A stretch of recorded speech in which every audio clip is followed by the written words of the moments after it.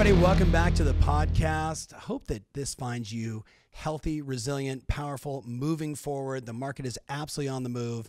And once again today in this podcast, I'm interviewing an entrepreneur, a rock star inside his business, and an impact player in the real estate space. If you are a real estate agent and you have a website, if you've ever shopped for websites, there's a pretty good chance you looked at Agent Image. Jon being one of the founders, I think it was last year, Real Trends in the Wall Street Journal gave them basically the best web design. I don't want to misquote this, the best overall website and the best web design, which is pretty badass because it is a competitive space. So, Jon, welcome to the podcast, man. Thanks for having me, and thank you. Yeah, absolutely. So obviously, we're not going to spend the entire time talking about websites here. I always want to know like the backstory, how you got here, and then, look, we are all navigating through this, sort of three different crises simultaneously. We're going to get through all that stuff, and how is your business, and how are you guys doing? But maybe just for the person that doesn't know you, doesn't know your background, before we talk about the business, who is Jon Krabbe? Where were you born and raised? How did you get here? How did you start running this crazy successful company? And what did you do before that? I actually grew up in Palm Springs, California, well, Rancho Mirage to be exact, and moved out to LA when I was 21, and was actually going to real estate. That was my intention. I had my license actually when I moved here, and John Arrow, as you all know, that's here in LA. He's my godfather. So growing up, that was sort of my mentor and who I looked up to, and I figured I'd follow in his footsteps and go that route. That was the plan. And okay, so hold on. So when most people don't know, John Arrow is a legend. I mean, in West Side LA real estate, and really around the world, John is like everybody knows, sort of luxury real estate. John Arrow, right?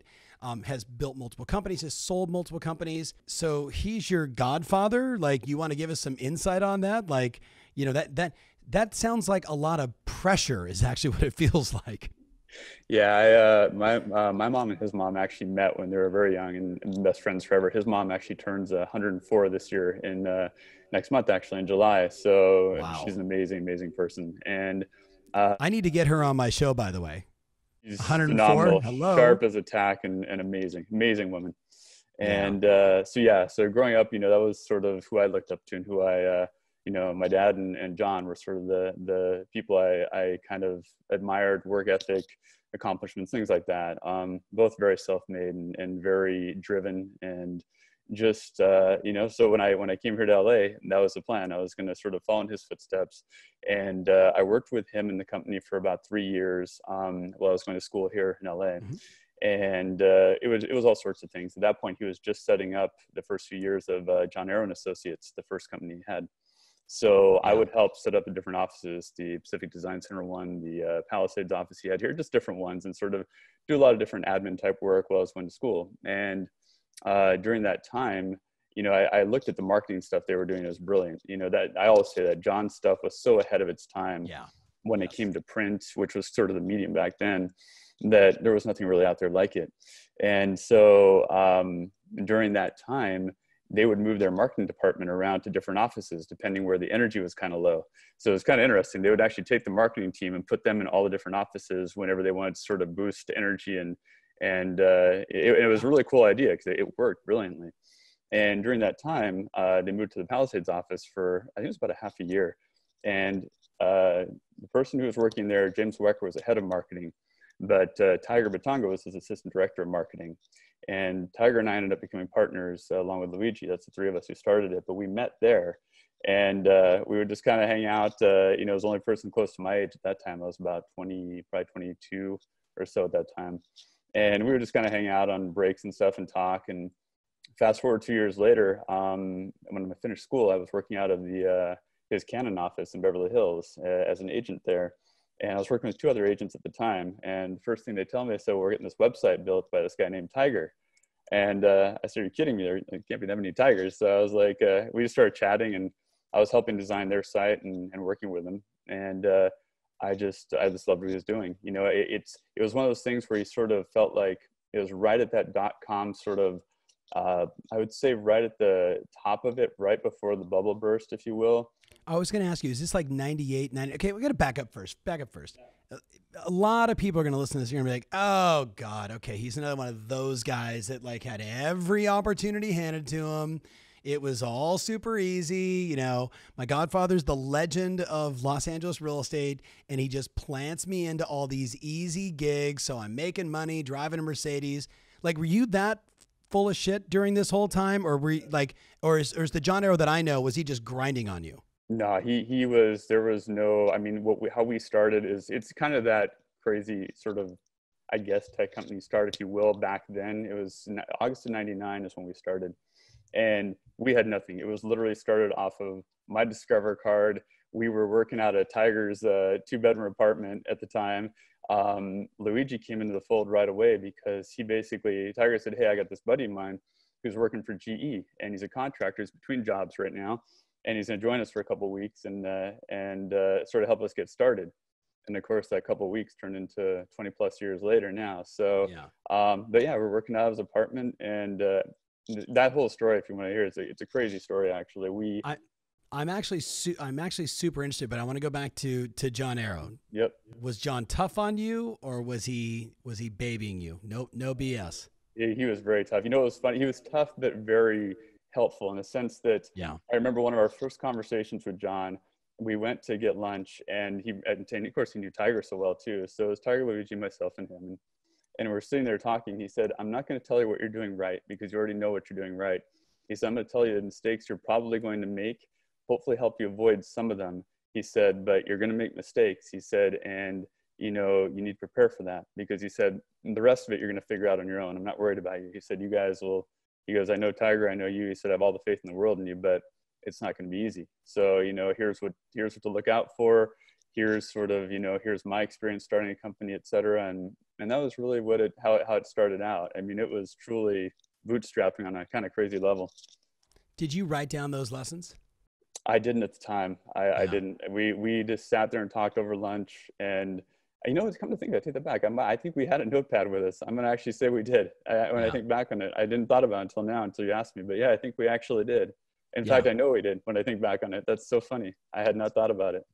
So I'd be curious, did you make every one of the mistakes anyway? Because most founders do. Yes, I'm sure we did. You know, I think back on it, and it's like you learn through that, but you know, you also, we had this sort of mentality that you kind of never look over your shoulder. You just keep going forward. You're going to stumble. You're going to have these things happen. But for whatever reason, I think probably because it was this or do something else, right? It was this or, you know, I was either going to be in real estate. I looked at sort of securities, things like that, doing that. But it was also me working somewhere for someone. And when we wanted to do it, we were really, you know, I think in the spirit of anybody who's in real estate too, you're entrepreneurs, everybody is. And for us, it was this sort of, you know, there's no option to fail because the alternative wasn't something that any of us wanted to do. It just wasn't. So, but yeah, after that, the story gets pretty crazy because we found this tiny office space. You see WeWork nowadays, right? Well, there's this little building called the Office Suites in Marina Del Rey. And the space actually had about 40 companies in it. And our office was so small that Tiger would work from home. Luigi and I were in this little office with a fax machine and us. That's all that would fit in it. And it had shared conference space. So it's very much what you see today in shared work environments. Yeah. And it was the greatest experience we ever had. We were there for about 6 months, but it set the foundation for us. So it was so, I guess you'd say shaking or whatever. You'd see the companies there. Most didn't make it out of there. Yeah. A few did. The ones that did often got VC funding. They would burn out very quickly because they blow the money on God knows what. Yeah. And so we made the decision. I remember the conversation is like, you know, we got to build something that's tech-based, but it has to be brick and mortar based at the same time. It can't be both. It can't be just one. If you go pure tech at that point, every company, you were right at that part where the crash was starting to happen. You're seeing the companies failing. It wasn't the right move. So I was like, how do we build a brick and mortar company, but actually with, you know, tech and do the right things digitally with it. So that was the idea. And the crazy part of this story is we're there for about 6 months. Every day we'd go down for lunch at this down in the Marina Del Rey area, down at the Venice Pier, at this place called Cino Trattoria. I'm not sure if you're familiar with it down here, but good Italian food. We'd sit there. Yep. Across the street's this building. It says for lease at the top of it. It's right at the end of Washington Boulevard at the pier. And so we walk up there one day, Luigi, and after lunch, we're like, we got to go look at this place. The door's open. They're doing some construction. So we walk up there, and you could tell it's this converted sort of duplex apartment. And as we walk up, this guy's standing by the window. He has board shorts on, T-shirts, probably in his mid-50s, late 50s at the time. And he walks over to us, and he said, you guys like the space? I said, yeah, it's amazing. He goes, well, I'm the landlord. You want to talk to me? And I said, yeah. I said, we cannot afford this. There's no chance. I go, this is, we probably haven't made as much already as this rent's going to be for this place. And I remember his exact words. He said, what do you guys do? I said, we do website design. He, in his French accent, he goes, creativity. He goes, I have all these effing attorneys, all these effing accountants that want this space. He goes, I want creative people here. You're going to have the space. And this space is, it's iconic in Venice. It's just the most beautiful spot. It looks right out at the ocean. Stunning. This gargoyles in this building, one of the oldest buildings in Venice, built in the very early 1900s. And I said, there's no way, we can't afford it. He's like, we're asking $4,000 a month. I said, no, it's not going to happen, but we love the space. Long story short, he said, I'm going to give you the keys. He said, you're going to pay me rent when you can. And for the next 2 years, he covered our rent as we built the company. And he said, this is what the landlord did for me downstairs when I started my restaurant 30 years ago. And he said, I want to do the same for you. I always promised myself I would do that for someone. And he would cut us a check for $4,000. I would give him a check back each month. So he could actually show his business partner that they were getting rent for the space. And we repaid him in year 3 and 4, I believe. I think it was 3 actually when it really took off. But without that space, without Pierre, who is literally like a father to me or a grandfather to me or whatever at this point, he's true family. Yeah. We wouldn't be here today. I mean, he was that space back then in the tech industry. You had Silicon Valley and NorCal, but Marina Del Rey was a hub for tech in SoCal. Yep. And in the community here, in the whole tech world, the lowest number you could have on Washington Boulevard was the most prestigious number, and kind of was this sort of thing in the tech world in LA. And we were at 12 Washington Boulevard, which whenever we tell people, their jaws would just drop, and we just stumbled upon it. It was just one of those things that we had that luck, but we worked our asses off, man. There was no shutting off. They were 16, 18-hour days, year in, year out. I mean, it's just, but that's what it was. That's the game. Okay. So there's so much to unpack in all of that. But first of all, I just love that your partners are Tiger and Luigi, right? It's like I'm picturing like a Mario game right now, right? Like, I'm not sure which character Jon would be, but yes, right? The crab. You'd be the crab. We're going to have to Mario Kart sometime together. Yes, Tom Ferry does occasionally play a video game. I suck at all of them. Just ask my boys, right? Don't even get me started. Actually, the only game I actually can play well is Madden football, because I run the same 4 plays over and over again, and I use the Rams from last year. That's it. That you switch to any other team, I don't even know what I'm doing. Like, I'm not a video game person, in case you're wondering. Tristan's like, what? It sounds like we play about just as much. Same thing. It's usually Madden, or it's usually like Call of Duty on occasion. And it's like, it's been years probably now since I'm going to play anything. But okay, I'm going to be totally honest. I have tried Call of Duty twice, and in both cases, all I did was shoot the sky, and then I got hit. And I was like, this is stupid. Tom Ferry, this is not the highest and best use of your time. Get out of your son's room and go do something productive. All right. So you talk about the early days, listen, all great entrepreneurs have these like interesting sort of like just good things happened, right? But then they all worked 16, 18 hours a day.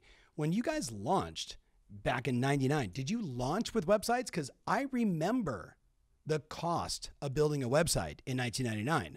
When we built the MikeFerry.com website, right, when I was running my dad's company in 1995, I think we spent like $400,000 or $500,000 to have that thing built, right? I mean, could you imagine? But so give me context. It's 1999. You guys decide, hey, we're gonna do web design, right? I know every entrepreneur knows, like it's a website company. Okay. No. You got to build a company. You got to build HR. You got to build culture. You got to build hiring. You got to build training. Are you using insort or outsource, right? To actually do all the work. You got design. Oh, by the way, then you have client experience, client care, billing, receivables. Oh, are we going to ever get a paycheck? Like, I understand this, right? I think most people, like, it sounds so glorious for most people. Oh, huge company, fastest growing, Inc. 5000. Everybody that makes it after 20 years is an overnight success. Tell me about how you guys divided and conquered. Were you all three working on the same stuff all the time? Or do you like, hey man, you got sales and interface with clients, you got design, you got run the back office. How did you guys do it?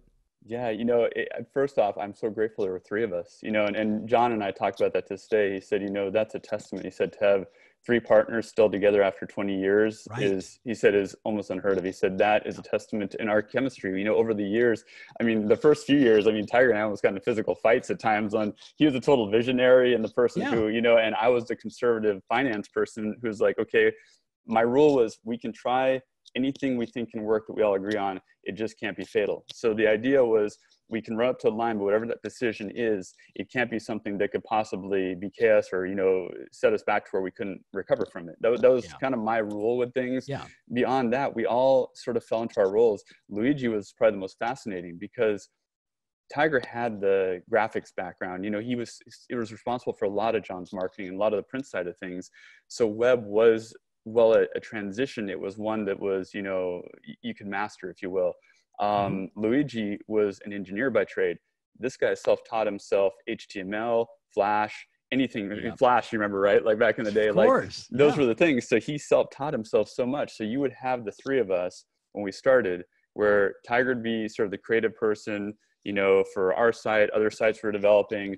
I'd be the person I fell into a sales role with no sales background, which I always laugh at because I was like the worst closer ever. I was great at developing the relationship, but it's a friendship at that point. So it was hard to ever, ask for the money and that type of thing, which was kind of hilarious, which is hysterical because you also said you're the finance guy, right? So you're like, holy crow, we have no money and this person wants to buy. Should I ask him to buy? I feel uncomfortable asking him to buy.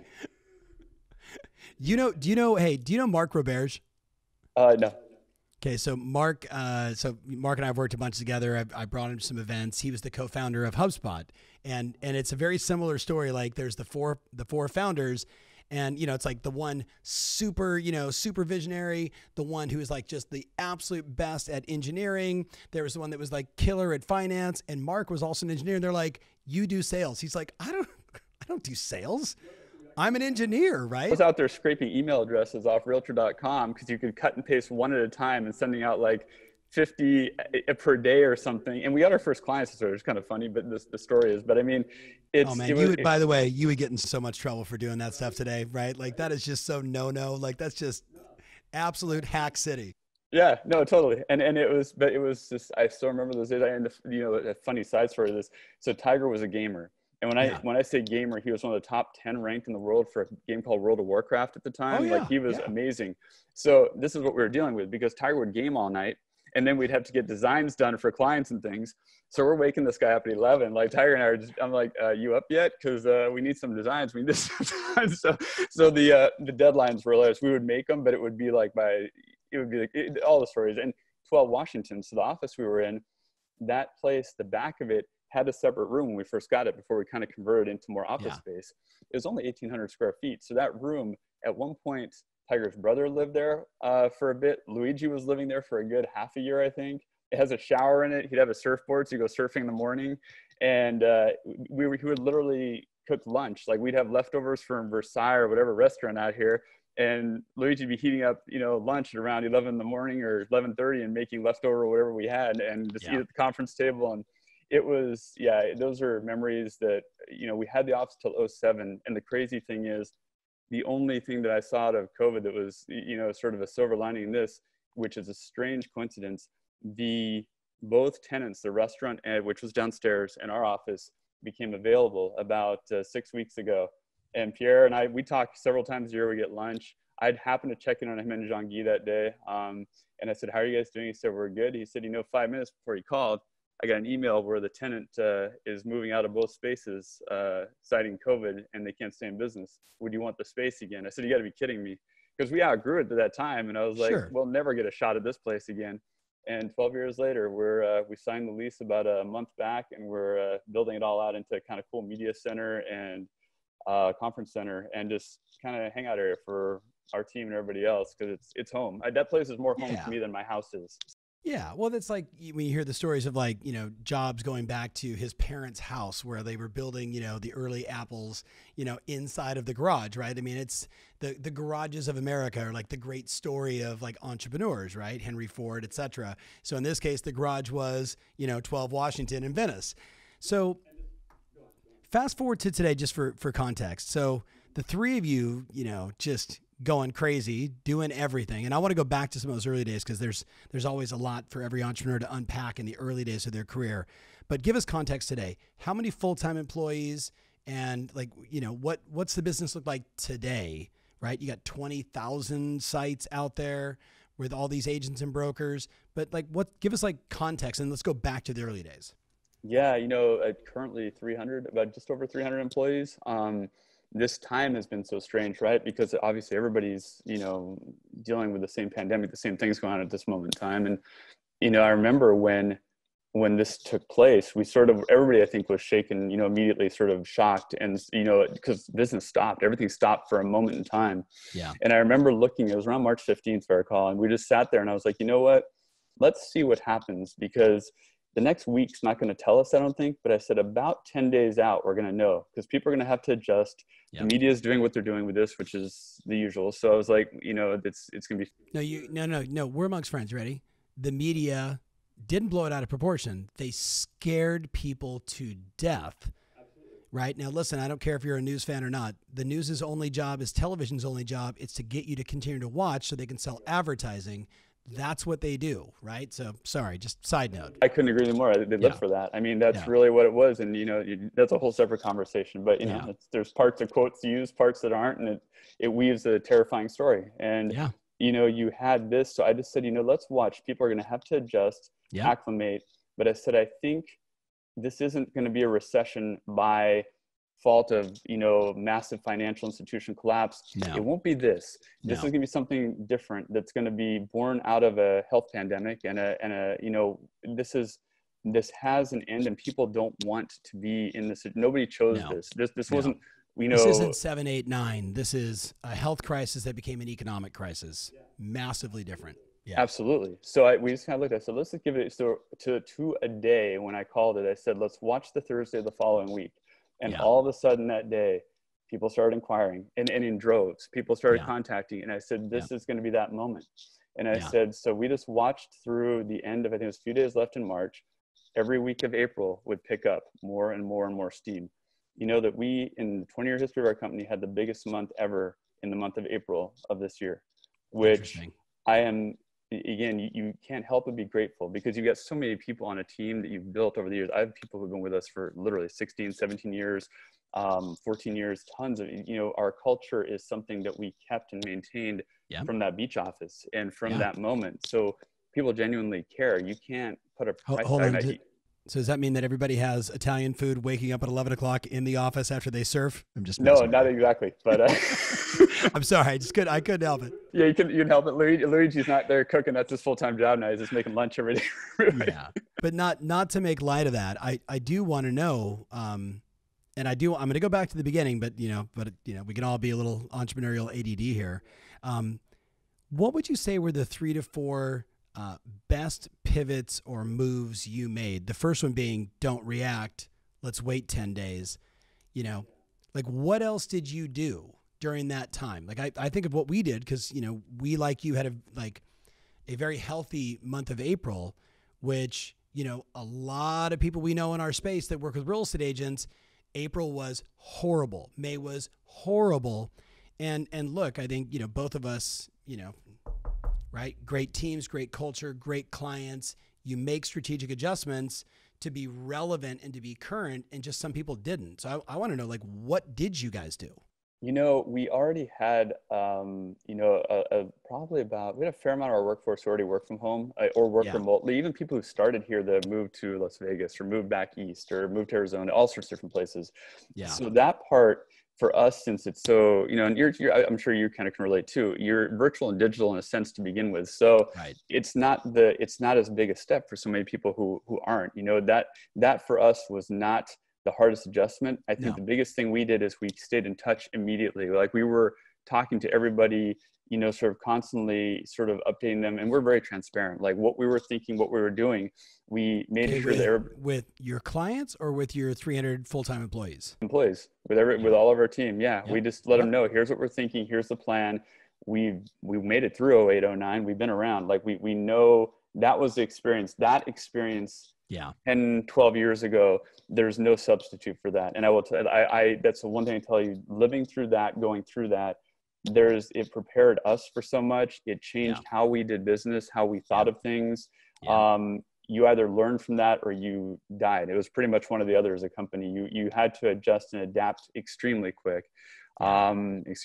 And this time was no different. It was just one of those things where it's like, okay, what could we have done different back then that we learned from that we could implement now? How would we approach things differently? You know, what would we have looked like 12 years ago that we can carry into this and come out as good as possible? And every week I was just telling people, one, how grateful I was that, you know, people were contacting us and inquiring, because you don't know what that's going to be like. You know, even if I knew we were something in this time where people needed, everything was going digital, social media, websites, everything, right? So anybody who thought a website wasn't important, you know, a year before or half year before, all of a sudden is realizing, okay, that's now how people are going to see me, view me, things like that. So, but I was just so grateful because there are so many other companies, and as you alluded to and said, that are out there that didn't have that experience, you know, that, you know, we were just very fortunate. And, you know, I told the guys all day long and the team, and I said, this isn't about our product necessarily or anything else. It's about stuff that we did over time that got us here. It's about that we cared, that we actually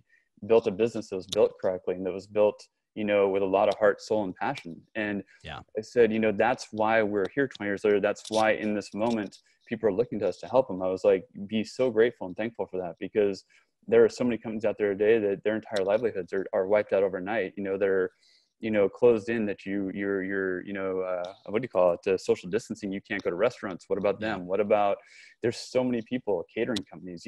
I was thinking of everything at the time, because you can't help but think that way when every business you walk into, you think like a business owner. You know, it's like I always tell people, I relate to the wait staff far more in a restaurant than I do the owner, because I was that person. I'm still that person who wouldn't ask me to do something that I'm not going to do.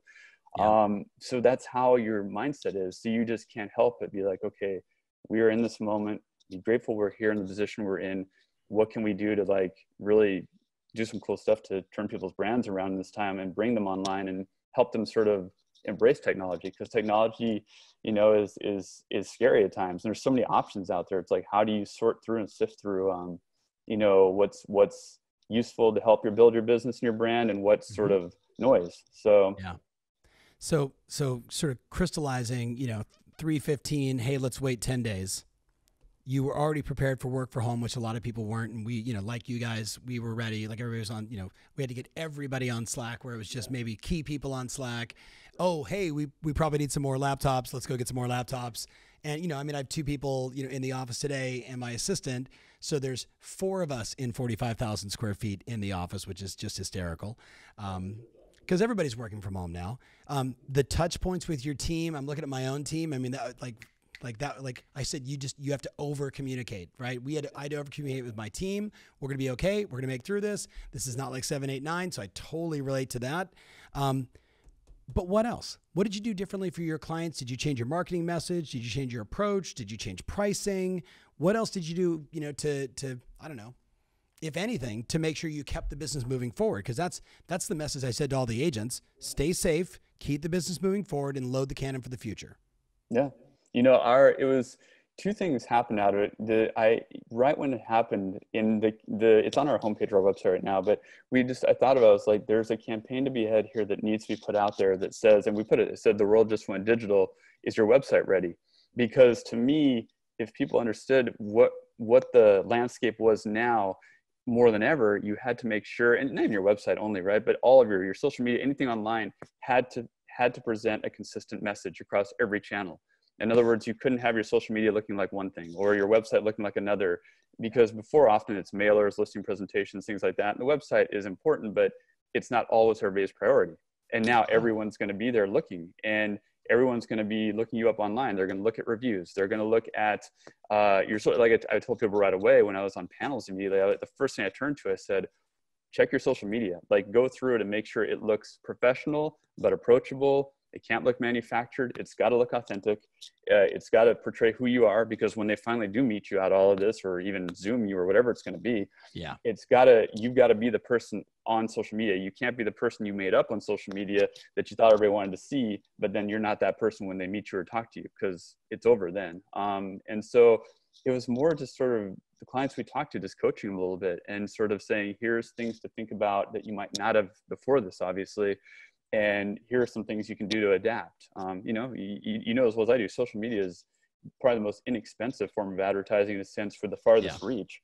It's unreal. And if you actually leverage that, intelligently and sort of pragmatically and get help to do that if you need it, it's such a huge thing, because you're staying in front of people constantly, even when you can't, and everybody's staring at a screen. That's what I would tell clients immediately in email campaigns. I was like, everyone needs to know that right now they're just looking at screens. They're not seeing you in person. But they are looking at their screens. I assure you, everybody's glued to a TV, a computer, tablet, phone. I don't care what it is, but they're staring at the screen. And remarketing, everything. I mean, you got to be following them around to different sites, to different places.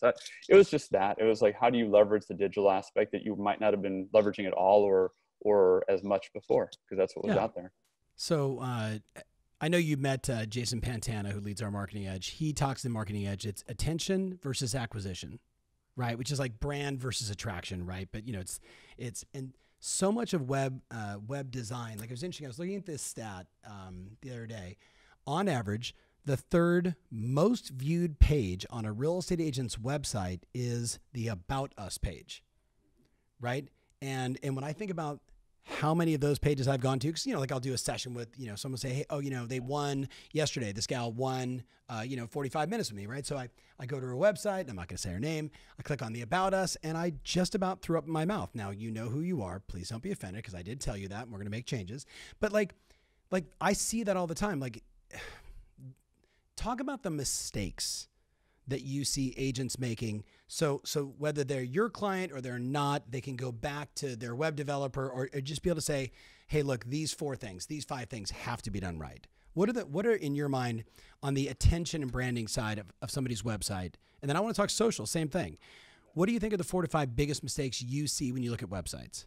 I would say we see so many different things. I would say the homepage of your website should tell a story. Your brand has got to be present, front and center. The biggest mistake I see probably out of everything is whatever platform you decide to use, right?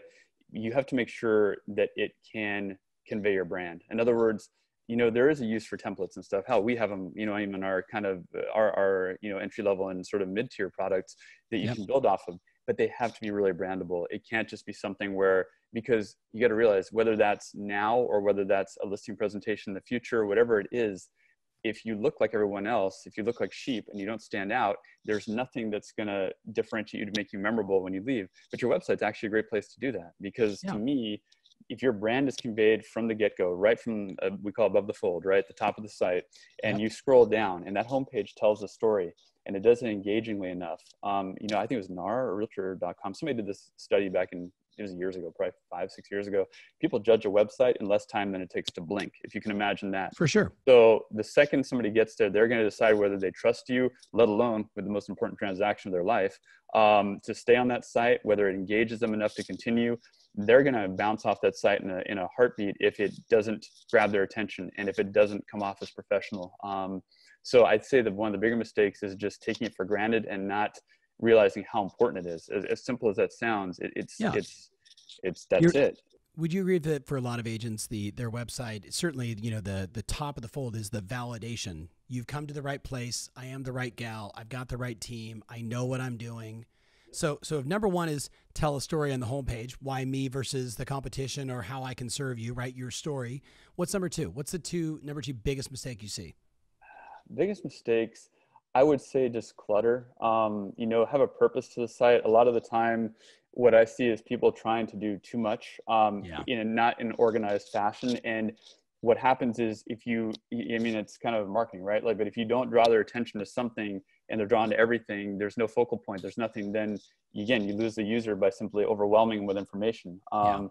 break it up, use beautiful imagery, use, mixed text with that. Don't have nobody's going to read, I don't care how you do it, 1,000 words in a row, stacked together.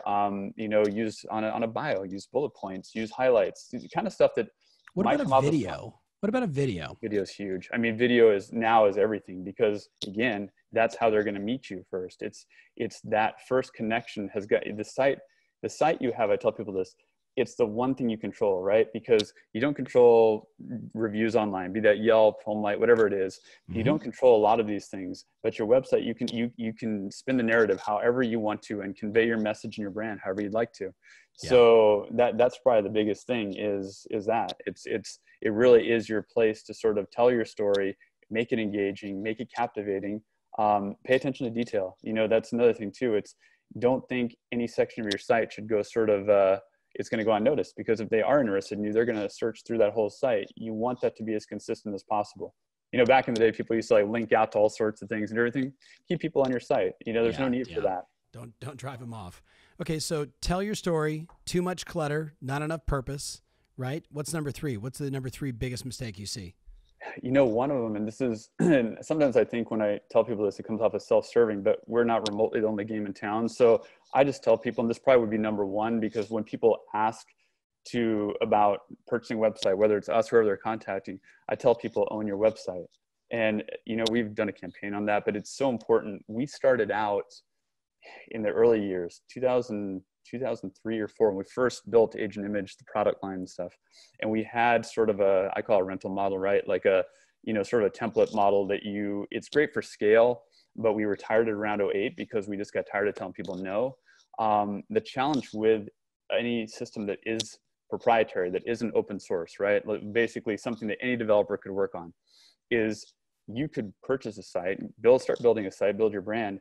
But if you don't own that website, and one day, whatever happens, right? Like that company goes out of business, their customer service starts to falter, the prices go up, whatever else. I've seen clients literally invest $10, $20, $30, $50,000 in a site they never owned. So when they decide to leave, or they've hit a ceiling of what that proprietary system could do, and they can't get what they need, they're literally starting from scratch.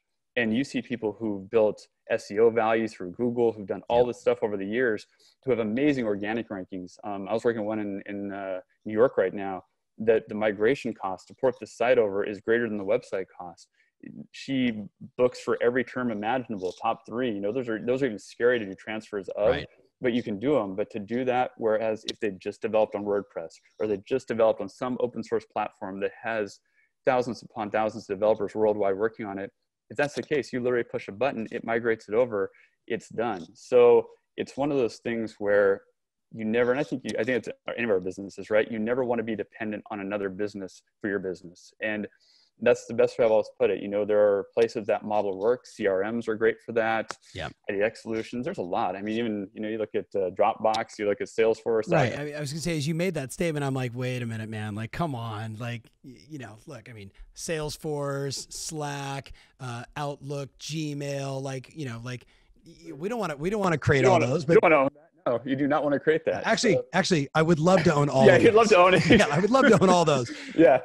But you don't want to build them. Yeah. I mean, and look, I remember sitting with a couple top clients, not to be named, because they would probably, punch me for this, but they were all like, and just, they're like, I don't know if I even need a website anymore. Like, you go to my Zillow page, all my listings are there, the map of my track record, a video on me. So I'm just, now obviously all of these agents are wildly successful and they all have their own sites. And in many cases, some of them don't even advertise on Zillow anymore. And yet they still get a ton of business because they have featured listings and everything else, right? So number 3 is own your site. What's number 4?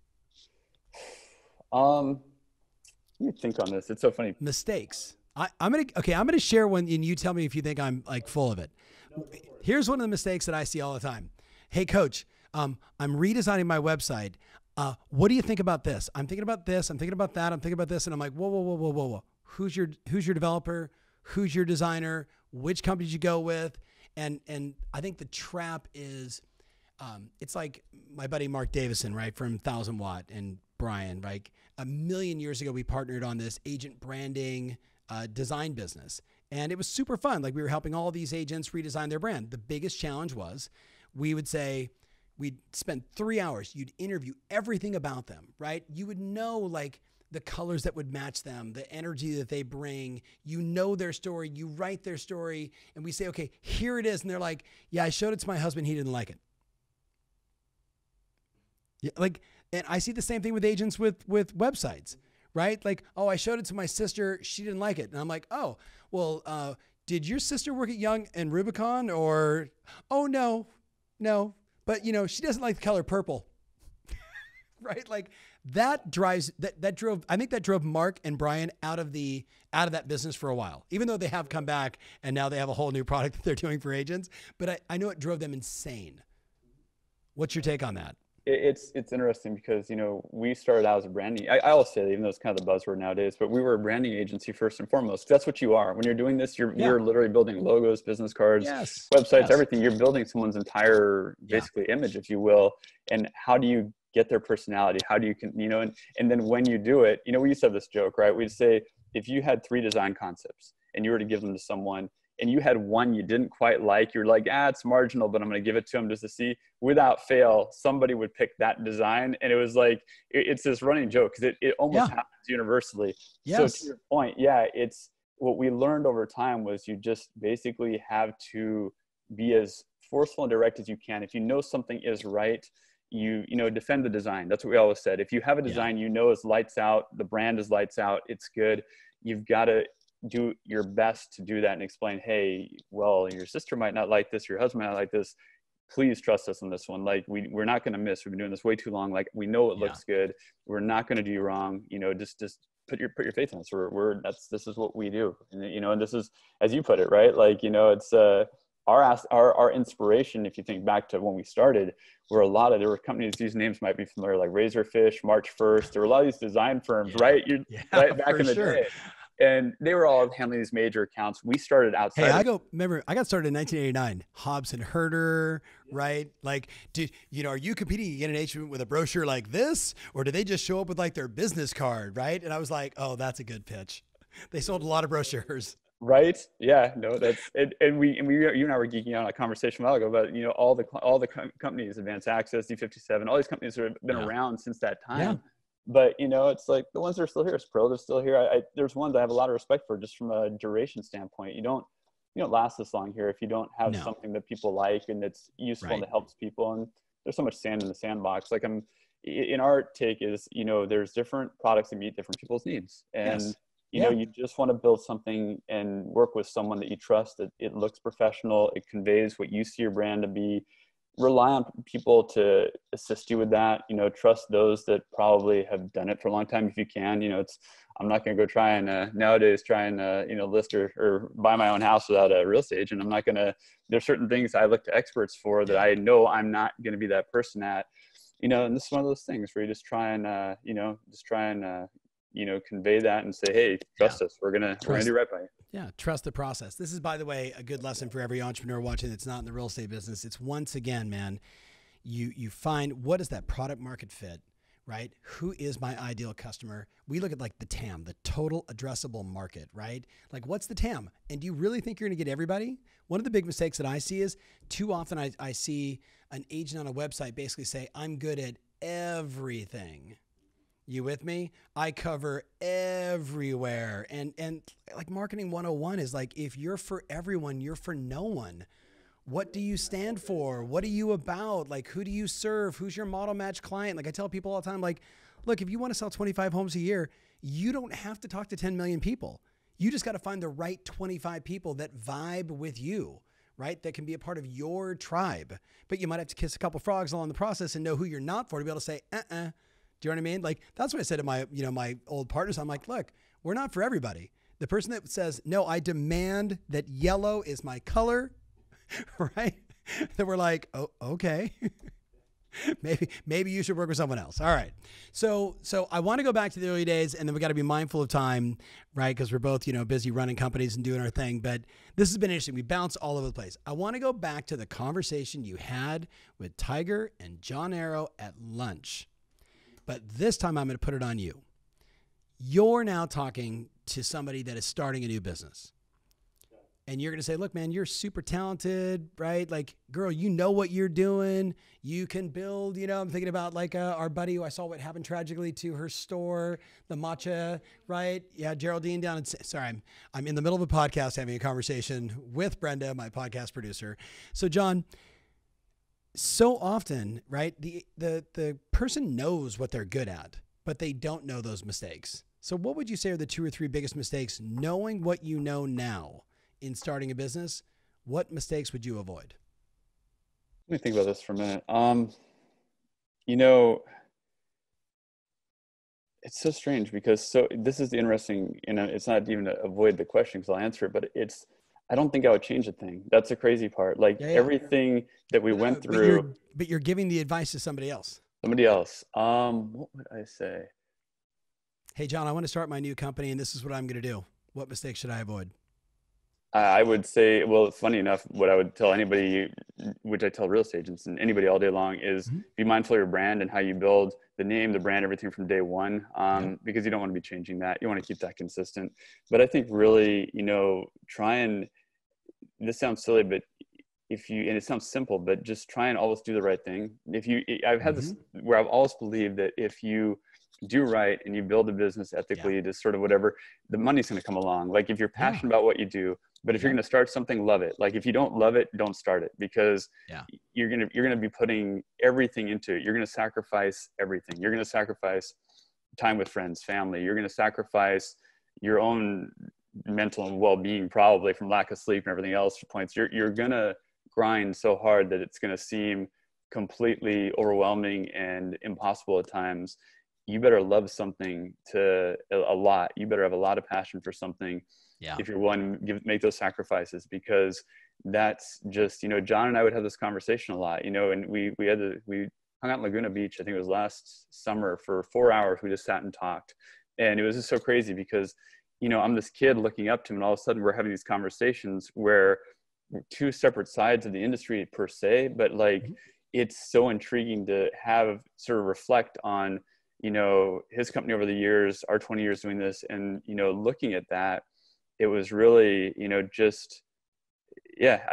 trying to think how to put it into words, but it was really just doing the right thing through and through and loving what you do, because I watched him and I watched how much he sacrificed. I knew it from a family perspective and everything. We have these conversations. If you build something that is successful, that's going to be successful, that you're going to put that much into, that comes at a price tag. And it's sort of this unsaid, sort of unspoken price tag sometimes, but it's going to be those hours that take away from time with, it could be kids, it could be, again, family and friends and things you enjoy doing, hobbies. Make time for yourself enough to stay healthy and to take care of yourself. Understand there has to be balance. If there's not balance, you will burn out.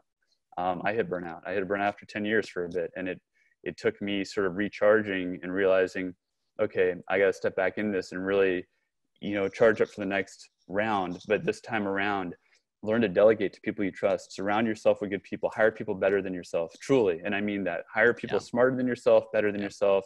That's what you've got to do. You've got to try and find, and you said earlier, you're going to kiss a few frogs idea. You're going to bump into people whose motives aren't as pure as yours, whose intentions aren't, and that's okay. You just got to be able to recognize what business it is that you want to build and who you want to surround yourselves with and what you want that reputation, that image to be.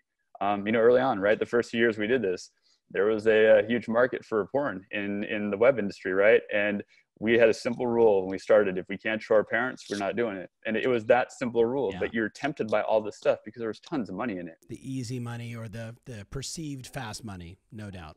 And it probably would have been, but to what, what's your soul worth, right? What's your integrity worth, right? And it's no knock on that, because people do that and make money. That's cool. It's just one of those things where we had a vision for this. We started doing general design. We were doing Resnack Auto Group here in LA, or the Jules Stein Eye Institute at UCLA. We were doing a lot of these prestigious sort of cool businesses. And we just saw this huge void in the real estate space. We're like, there aren't any pretty sites. These are all, and it wasn't a knock on those companies. We just had such an idea of what design and brand could be that, we thought there's a huge void here to be filled. We can really step in and do some stuff. We had no idea it would grow into what it did. We were, 3 people, 5 people, 7 people. And then truly within a year, I think it was probably up to 80 at some point between 04, 05, when, when the housing boom took off and everybody was doing real estate and people saw our work. So, but yeah, no, I kind of veered off topic a little bit for you, but. No, but you into kind of, mistakes to avoid to then, the mistake to avoid is maybe being too generic and not being, here's my narrow niche, become world-class at one thing and really own that space versus, so if you're going to do something, be the best at it. That's my take. That was my, if we're going to do it, we're going to put that much blood, sweat, and tears into it. Be the fucking best at it. Like, don't settle. There's no point showing up if you're just going to be, also ran or something else. Like, how do we do stuff? And we set that goal. Like our mission statement back in like 2007, when we were like a little more, in that corporate growth vibe, was like, be the best web design company in the world. And that was what we would say. And it's like, but we had so many people we were inspired by, and we knew the work we were doing. And, I had a client ask me today, he was presenting me to his team to do a kind of a talk he had 40 agents on his team. And when he introduced us, he said, I'd say you guys are the best website design company in the space or the industry. And I said, if you asked me that a few years ago, I maybe would have questioned. I think there's some other really good ones out there. I said, now, yeah. I was like, what we do. And that wasn't cocky. That was just pride in how hard our guys worked, what we built, the team we built, the clientele we have, and how much we care. I was like, we might make mistakes along the way here and there, but I guarantee you we're going to care more than anybody else will when we make them, and we're going to make it right. And that was always my philosophy. Nobody's perfect, but do right by the client or the person as best you can always. And, again, good things should happen. And people starting a business, that would be my advice. Just try and find good people to surround yourself with. Find people as passionate as yourself or as close to that as you can find, because you can't, like you said, you can't buy that. You can't buy an ownership mentality. You can't, and you find those people who really genuinely care and want to do something special. And if you care that much, then it should work. There's every chance of success. Put it that way. It's just a lot of grind and hard work and perseverance. So.